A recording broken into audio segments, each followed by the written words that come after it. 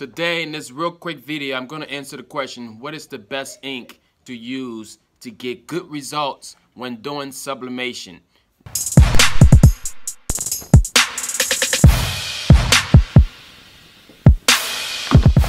Hey guys, how are you? Welcome back to another video. My name is Erastus from Garment Creations, and on this channel you get tips and tricks to amplify your t-shirt business. So if you're new here, consider subscribing. Also, join our Facebook group, Fire Up the Heat Press on Facebook.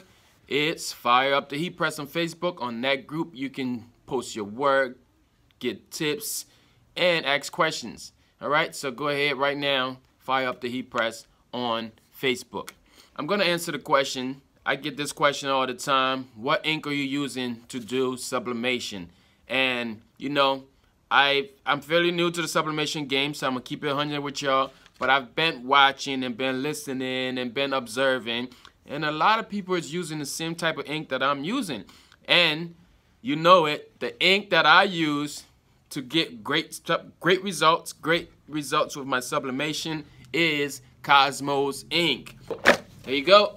Cosmos ink is the ink that I'm using to get good results when it comes to sublimation. So if you're interested in using this ink, go ahead, check out the link in the description. Cosmo ink link is in the description. You can get this to get started. And this ink, like you said, it's an Epson capable ink. So if you're using the Epson printer, which is the 7710, 7720, and there's other printers that this thing is compatible with, but you know your boy's using the Epson 7710, so that's what I'm going to talk about.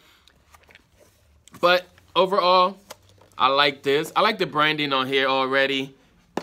My man Angela's got the logo going on, the nice pretty box. The box alone sells itself. Great graphics on here. It looks good. You can also follow them on Instagram or on Facebook and all that good stuff, Cosmo Ink. Go and check them out. Join their Facebook group as well. But yeah, this is the box. And inside of the box, it comes with 4 of these. Make you look like you're a doctor or something. These syringes, okay, comes like that, and then you just take your needle or your insert. I like to call it an insert because it's not really a needle, and you use that to pull out the ink and all that good stuff. All right, if you're interested in the video on how to really load up your ink in your printer, let me know in the comments below. Okay. Also, let me know in the comments what inks you're using for sublimation. How are you getting good results? Or you already using the Cosmo inks? So there's 4 colors that comes with the Cosmo ink. You know, if you're doing printing with anything, that's that CMYK. Okay? So you get the yellow. Okay? You get your black. You get your cyan and your magenta. Okay? These are the 4 colors that come in there. It's a nice bottle. There's 100 millimeters in each of these. Depending on how much you use, these inks can go a long way. And I've been printing.